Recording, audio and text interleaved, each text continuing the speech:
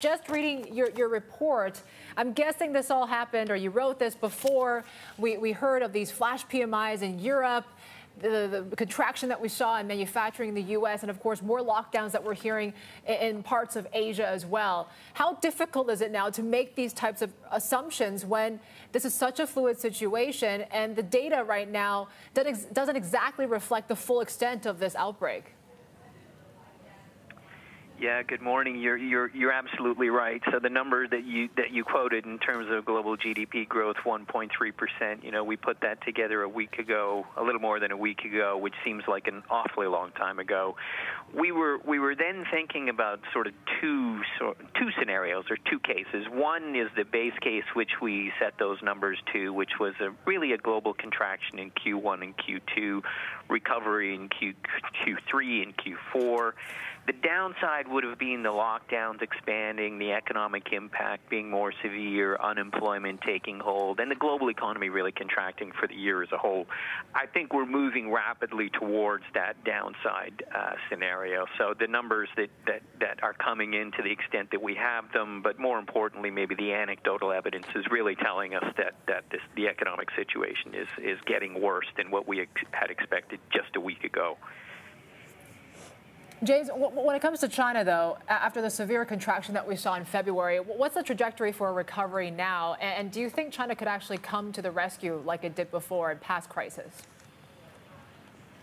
Well, yes, China's a little bit ahead of the curve. We're seeing in some numbers not only the anecdotal evidence and the issues you've been talking about in terms of the Wuhan restrictions being lifted soon, but things like steel demand and production has bounced back. So, you know, one thing to remember about the Chinese economy is it is accustomed to shutting down for a period of time each year around the Chinese Lunar New Year holidays. So this is not new for China to shut down and open up. Okay, this was a much longer period and much more pronounced.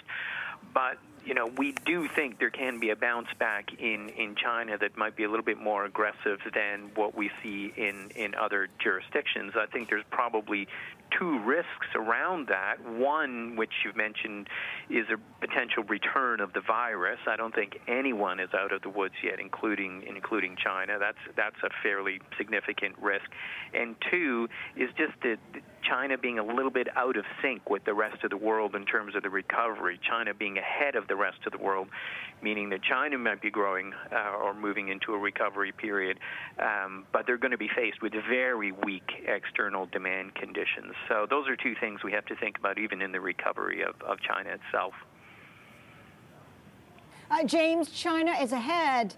India is a laggard. It's just announced a 21-day lockdown. How might that impact its already weak economy?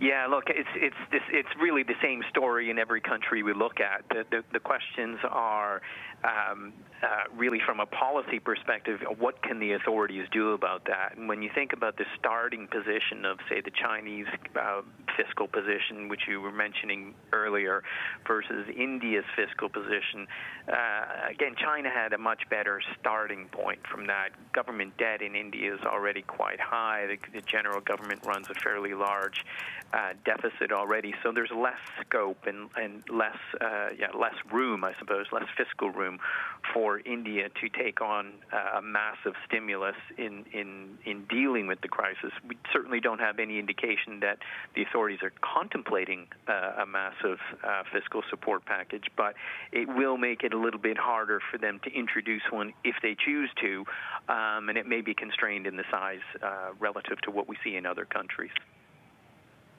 James, it's probably fair to say that we can forget about a V-shaped recovery. It's either a U or an L. What's your base case assumption, and any countries, any economies at risk of a downgrade?